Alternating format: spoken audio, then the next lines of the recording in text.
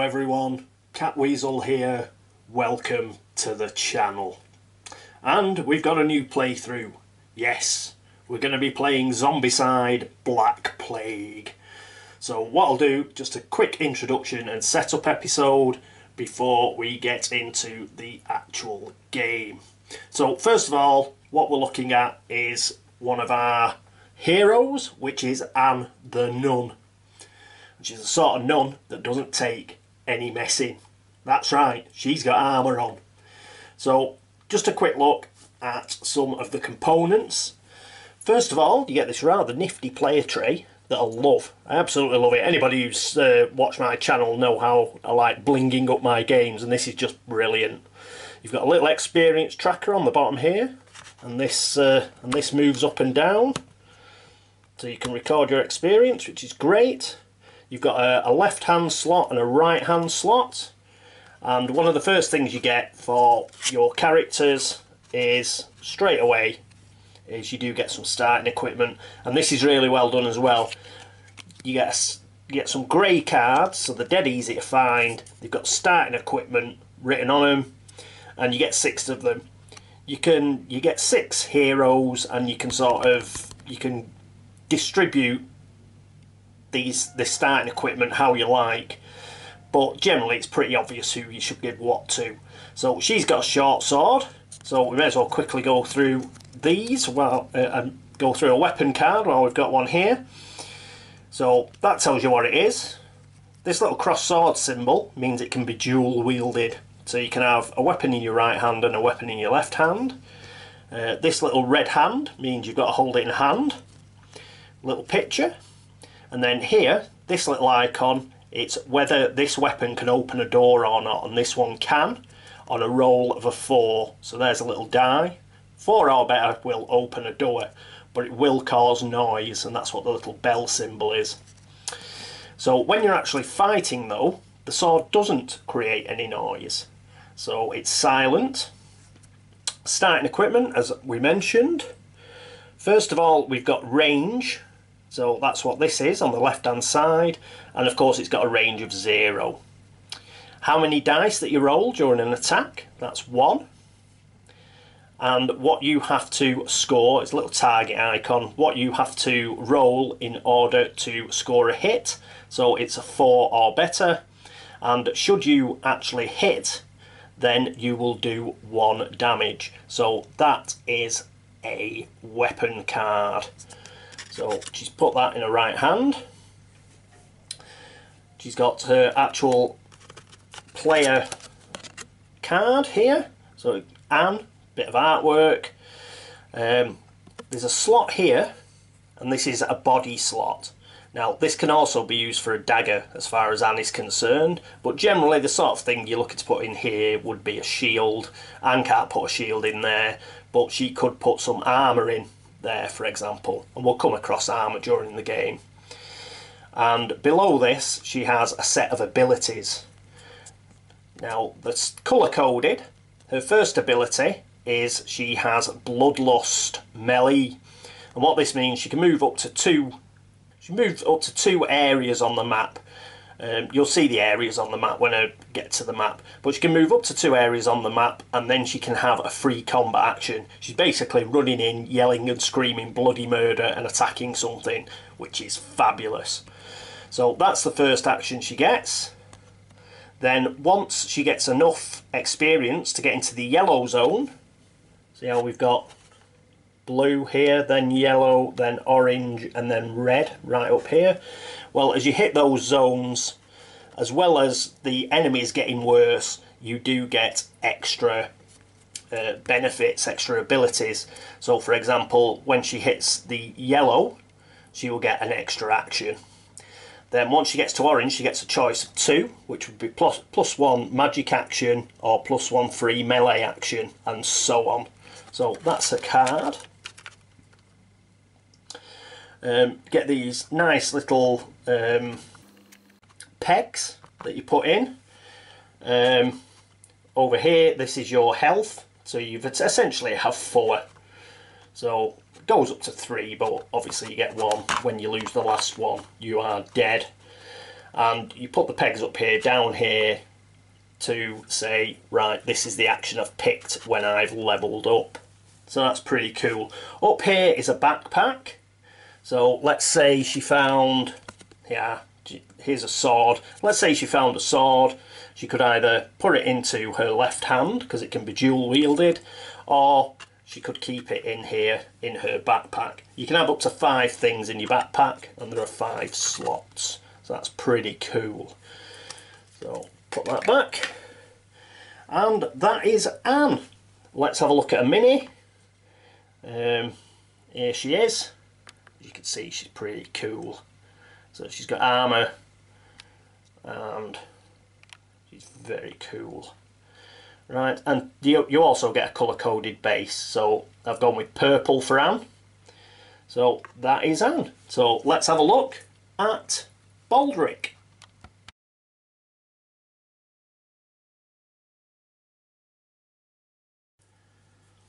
And here's Baldric. Exactly the same setup as Anne as regards the pegs and the backpack and the XP track. What's different? Well, his first ability is Spellcaster, and that means he gets a free magic action each turn. So he will get 4 actions instead of 3, so long as one of those is his free magic action. So that's his special action that he starts with at level 1. He begins with the starting spell, Mana Blast. We could have given this to anybody, as I mentioned, but obviously it seems quite sensible to give it to Baldric. Again, this can be dual wielded, it has to be held in a hand. It's a sort of scroll arrangement. It's a combat spell, it's starting equipment, it does make noise. So it's a blast, so it makes a blast noise. So if you do cast it, you will make some noise, and if you make noise, you attract zombies. So again, here it's got a range, so whereby the short sword didn't have range, this has got range. It's 1, it's 0 to 1, so it can go up to 1 area away. You roll 1 die, 4 or better you hit, and if you hit, you cause 1 damage. So excellent stuff. Baldric, he can have armour in his body slot or a sword, like he's got in his mini. And again, he has the XP track down here, and very similar to Anne, he'll get an extra action at yellow. Orange, he gets to choose between plus 3 magic action, so he'd get 2 because he's already got Spellcaster, or a spell book, and then he gets a choice of 3 should he get up to the red XP level. Let's have a look at his mini. Here he is. As he was predominantly blue with the blue robe that he's got on, I gave him the blue base and the blue pegs. So he looks quite mean, doesn't he? Pretty cool. So there he is. Look at the back. So ready for action is the old fella. Right, next up is Clovis.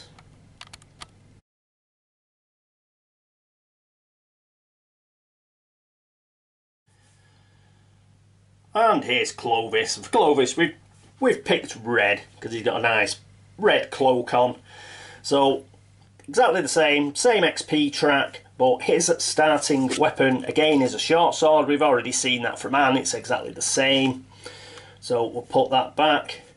His starting ability is +1 die during melee.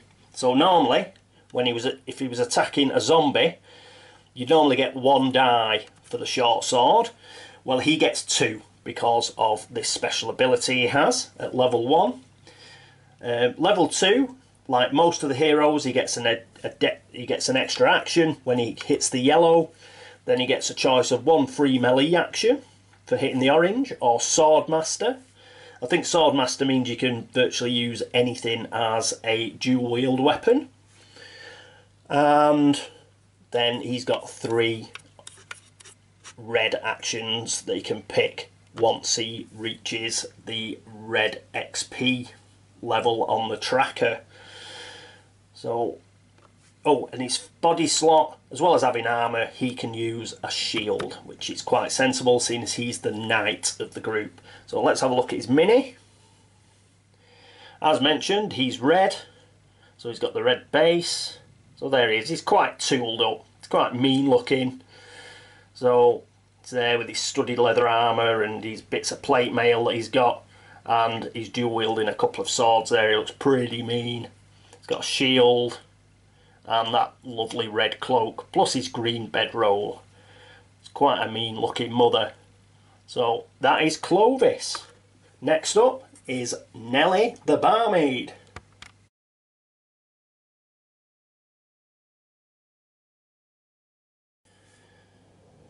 And here we are with Nellie the barmaid. We've picked orange for Nellie because she's got a lovely flame coloured tresses. So let's make her the orange player. So what's her starting equipment? Her starting equipment is the short sword. Again, we've seen that. So it can be dual wielded. You roll a single die. It's not ranged. And 4 or better you hit for 1 damage. And it can open doors on a 4 but will create noise. Exactly the same XP track. Split into blue, yellow, orange and red as you go up. Her first starting ability is +1 free move action. So she will get 4 actions so long as one of them is a move. So useful for getting around the board. When she gets to yellow, she'll get an additional action like most of the heroes do. And then she's got to pick between Bloodlust Melee, which if you remember is what Anne has. So she would be able to go up to 2 areas of the map and get a free combat action. And she's also could be slippery, for example, but we'll see those as we level up. Her body slot, as well as armour, she could have a dagger. I believe a dagger gives you +1. If you put it here, it will give you +1 to your short sword, for example. So you add 1 to whatever your die roll is, I believe. Other than that, that is pretty much Nellie. Let's have a look at her mini. Isn't she purdy? So there she is. The big sword. This is one redhead you do not want to mess with. She is tooled up to the max. And she doesn't mess about. So that is the lovely Nellie. Next up is Samson the Dwarf.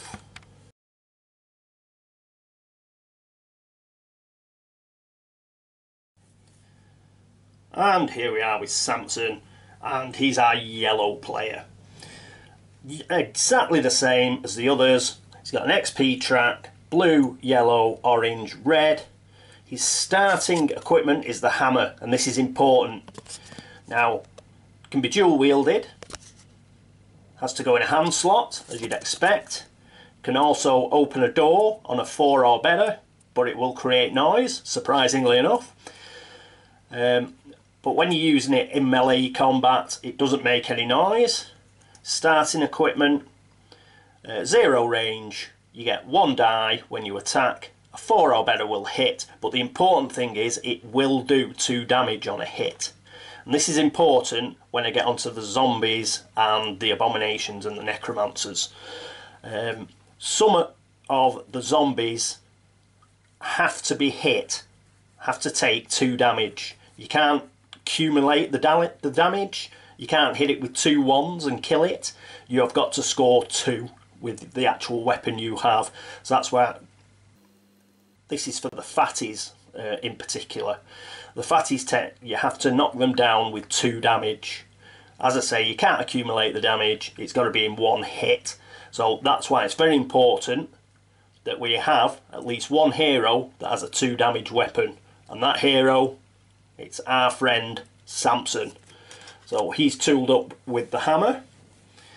He has an ability. His starting ability is Iron Hide.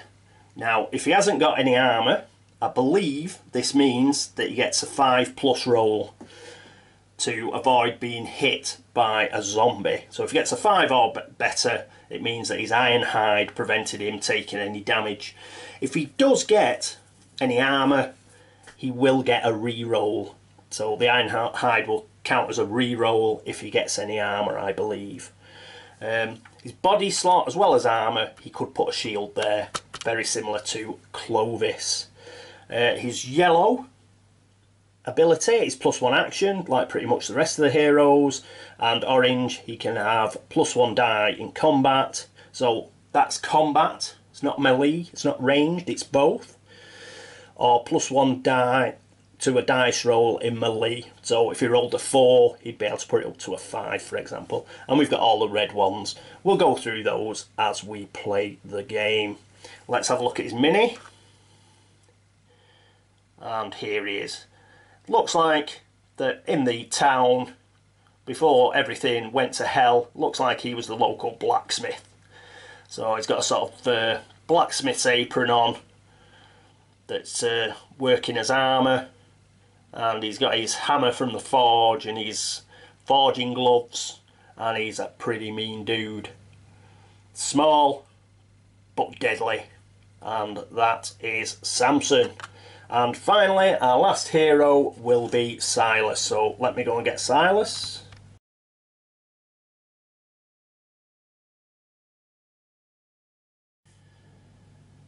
And here we are with Silas the elf. Exactly the same deal. He's got the blue, yellow, orange, red XP track going all the way up to 43. And his starting equipment is the short bow, as befits an elf. If you'll notice, this hasn't got the dual wield sign on it, so you can only use the short bow on its own. So I think the longbow and a few other weapons are like this. If you're going to use them, you cannot use anything in your offhand. Obviously it has to go in a hand slot. It doesn't make any noise, but you'll also notice that it cannot be used to open any doors. Doesn't make any noise, but it is arranged, so you can either shoot in your own zone or up to 1 zone away. You roll 1 die. If you get a 3 or better, then you will hit, and if you hit, you cause 1 damage. So that's the short bow. Here's Silas's player mat. He can, as well as having armour in his body slot, he can put a sword there as well, which is pretty cool. His starting ability is +1 to a dice roll ranged. So where the short bow said you have to get a 3 or better, he can actually roll a 2 because he gets a +1. So he can roll a 2 or better, so he's excellent at ranged combat. Just the sort of guy you need to take these zombies out from a distance. He'll get an extra action in the yellow. In the orange, you can either get +1 free ranged action, so he could shoot his short bow again, for example, or he gets a point blank ability. And he has the red ones that he can choose once he gets up to 43 experience points. Let's have a look at his mini. Here he is. He pretty much looks like a ranger type of character. So there he is. He's all greens and browns, bit of red. He's holding his sword there. I did give him a blonde. I made him look a bit Legolas-like, even though in his picture on his player mat he's got some sort of like red hair going on. He's dyed it. He's decided to go blonde. So there he is. He's got some red feathered arrows there, and his bow slung over his back, and his flowing green cloak. So that is Silas. Right, let's have a look at some of the baddies. And here we are with some of the zombies. So what types of zombie do we have? Well, we have walkers, and there are 2 types of walker. Well, 2 sort of different sculpts. We've got the male. You can see just a bit of a shambler, a sort of a peasant, a craftsman, merchants, your general townsfolk. These are the people who have been suffered most at the hands of the evil necromancers, and they've been turned into zombies. That's a male there. As you can see, all sorts of medieval garb. Unfortunately, I haven't had time to paint these yet, but it's all smocks and all that sort of smocks and breeches and all that sort of stuff they wear. The female equivalent, here they all are, shambling towards you, wearing the old rotting clothes and everything. So those are the walkers, and they only take 1 damage before you destroy them. So they're your sort of like basic zombie type that are thrown at you. They're still, if you get enough of them, they can still kill you, but they're the weakest kind. So those are the walkers. After them, you get the fatties. Here are the fannies, as you can see, and these guys are a bit more difficult to kill. Hence why they're fatties. It's sort of meant to, it means they've got a sort of built-in armour. You can't kill them as easy because they're bigger and harder, and they've got like this sort of fat and stuff that stops them like getting destroyed as easy. These are meant to be your nobles and stuff. They were obviously eating well, you know, your master craftsmen, your artisans, they were eating well and stuff before the necromancers got hold of them. So these take 2 damage to kill. As I mentioned with Samson and the hammer, you'd need to do that 2 damage in 1 hit. You cannot accumulate it, it's got to be in 1 hit. So early on in the game, when you don't have a 2 damage weapon, it's important that you have Samson knocking around, because he does. So that's the fatties. After them you get the runners. Now the runners, they only take 1 damage, but what you've got to remember with these guys is they get 2 activations, so they can move 2 zones. Not only that, they could move a single zone then attack you. So that means you've got to kill these pretty quick, because you don't want them activating, getting up to you and attacking. The others, the fatties and the walkers, generally you know they're going to take time coming towards you and you can get prepared. Runners are on you, and the quicker you kill them the better, because you do not want that second activation to be an attack. So those are the runners. They take 1 point of damage, fortunately, and as mentioned they get 2 actions per activation, so they can be very dangerous. The fatty, the runner and the walker all give you 1 experience point should you kill them. Then we get onto the big meanies. First up we have the Abomination. You get 1 of these in the base set. I've had a chance to paint this guy, and these guys have been made by the necromancers. There's some special filthy black magic has been cast to create these abominations. If you see with this one here, he's grown to an unnatural size, and in fact he's grown that quickly that he's sort of split in the middle, so all his innards are out here and his skin has split, so it's only the top of his chest where his skin is, and he's got like horrendously like overgrown, split his shirt like the Hulk. He's got sort of bones sticking out of him and stuff. It's pretty horrendous what the necromancers have done to this guy. And it also means he's a horrendous beast to kill. It takes 3 damage to kill one of these babies. There is no weapon in the game that does 3 damage. There's only one way to kill this guy, and that is with Dragon Bile. Dragon Bile is a special liquid that you can lay on the ground, chuck a torch into it, and it will burst into flames. That is the only thing that will kill these guys. So you've got to search that sort of stuff out, you've got to search a torch out, and you've got to lay a trap for these babies, and you've got to burn them to a crisp. And they are nasty. So that's an abomination. If you do manage to kill one, you do get 5 experience points, however. Yeah. And he's got a few other special abilities.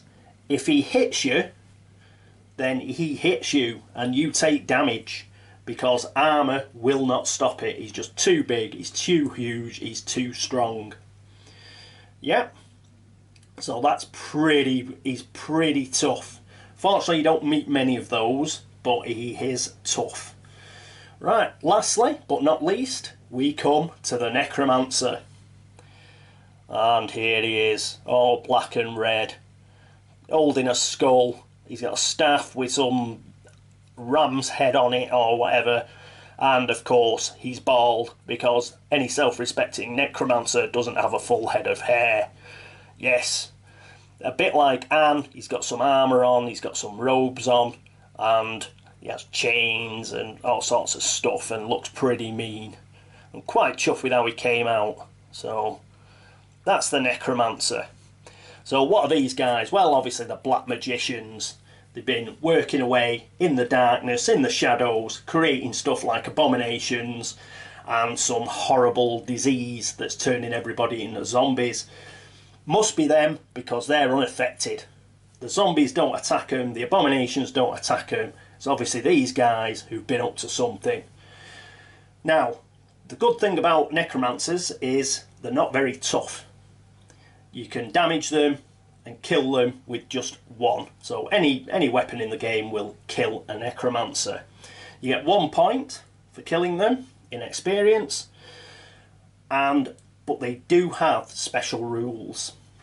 Just to quickly go through that, when you are fighting zombies, there is a targeting priority order, which is here.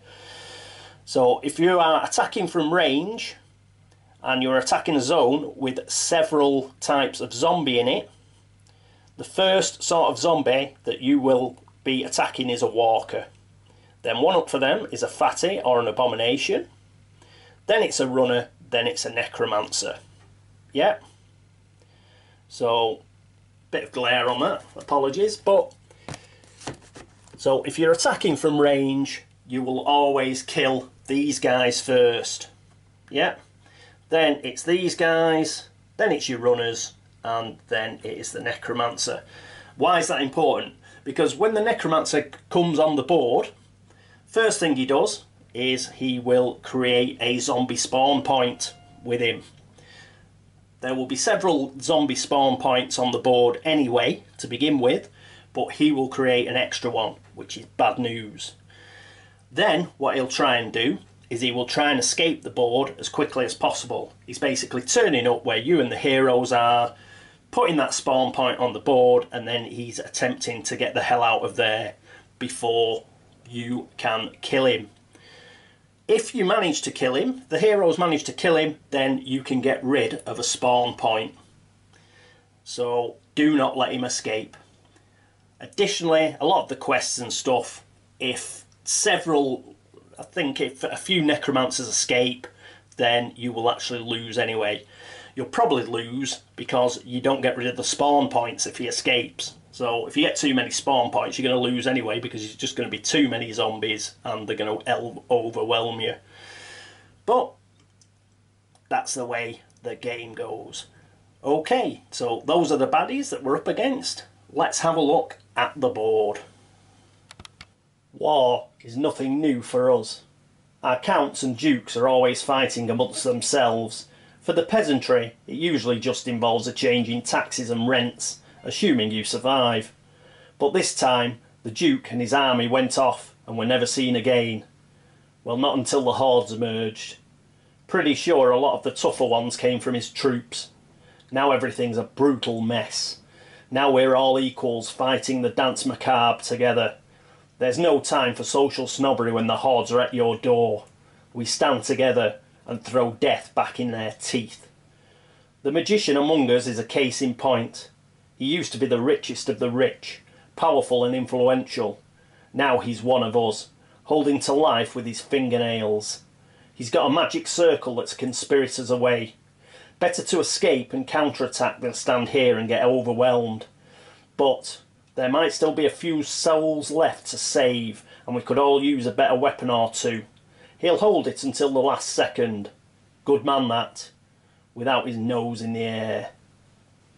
So here we are, the introduction, the tutorial, which is Dance Macabre, which is the one I'm going to do. I thought we may as well do it as a shared learning experience. Why not? I've spent that long doing the minis and stuff, they haven't really had a chance to...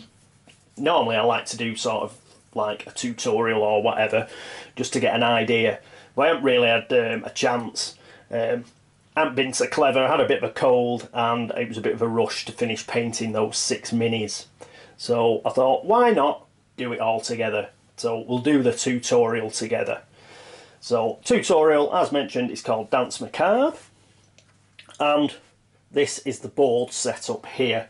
We've got to pick somebody to be our first player. We're going to pick Silas, who's the elf, and you'll see why shortly. But let's explain the board. We've just got 2. Just give you a closer look. They're really beautiful, these boards. Very, very beautiful. They're double-sided. And just for the tutorial mission, we're just using 2. So here's one. And as you can see, it's quite spectacular looking. It's a plan view. You're looking down onto a map. Sort of top-down look. So here it is. We've got 2 of these. Each of them is split into various zones. You can see this is a full room here. Full room there. And there's a smaller room here.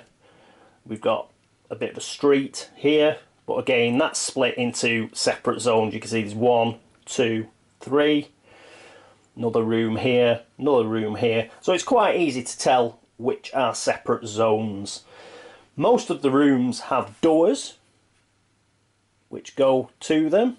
And these tokens are just for closed doors. They're colour coded. The colours are used in various ways in the story, as you'll see. You also have these objectives. These are different coloured. You've got red, you've got blue, and you've got green. And again, just in order to be able to do the story, sometimes you need to do them in a certain order, which is why they're colour coded. Spawn points, these are like this. Again, these can be colour coded too. This is a red spawn point. Generally, when a red spawn point is on the board, it's active. Excuse me, I just had to sneeze there. So once a spawn point, a red one, is on the board, it's active. As you'll notice, there's another one up here, that's green. That is not going to become active until we throw over a green objective. So one of these X's is the green objective. I don't know which one, but as soon as we flick it over, this will become an active spawn point. As it is, we've only got 1 because it's a tutorial. Normally there's more than that. So we've got a spawn point here. We've also got 3 zombies on the board. We've got a walker here, a runner here, and a fatty here. But the fatty and the runner, they've got these closed doors. Zombies cannot open doors, so they're pretty much trapped in there till we get there. There's a door here. Again, that is closed. Why is it blue? Well, it's because we've got a blue objective here. Somebody's going to have to get this blue objective, and we can then open that door. So get that blue objective, we can then get through that door. The whole idea is we get through here, get through all these doors and everything, and we get to the exit where the magic circle is, and we can get away. So it's a sort of get to a location and get away sort of thing. So we all start here. So here are 6 heroes. Already under threat by a single walker, but that shouldn't be too bad. But we have got a spawn point. So what we've got to do is make our way through here and get to the exit. Looks pretty easy, doesn't it? Well, it'll be a bit more difficult than that. It is easy because it's a tutorial episode. Well, I'm hoping it's easy. I haven't played it, but should be a bit easier because it's a tutorial. But I imagine once everything starts spawning, then we will get a few more zombies than we've got here. Every time we open a door, for example, each new zone will spawn. So as well as the spawn we've got here and the potential spawn up there later on, as soon as you open a door, then a building zone the enclosed building zone will spawn in each room. So once we open this door, we'll just get a spawn in here. Open that door, we'll get a spawn in here. Open this door though, we'll get a spawn in here and in here, because there isn't a door here. So both these rooms will spawn, and so on. So we'll have our work cut out for us, and especially seeing as it's the first game. But that is generally it, and that is the map for Dance Macabre. So I hope you will join me next time for chapter the first of Zombicide, Black Plague. Until then, this is me, Catweazle, signing off. Toodaloo.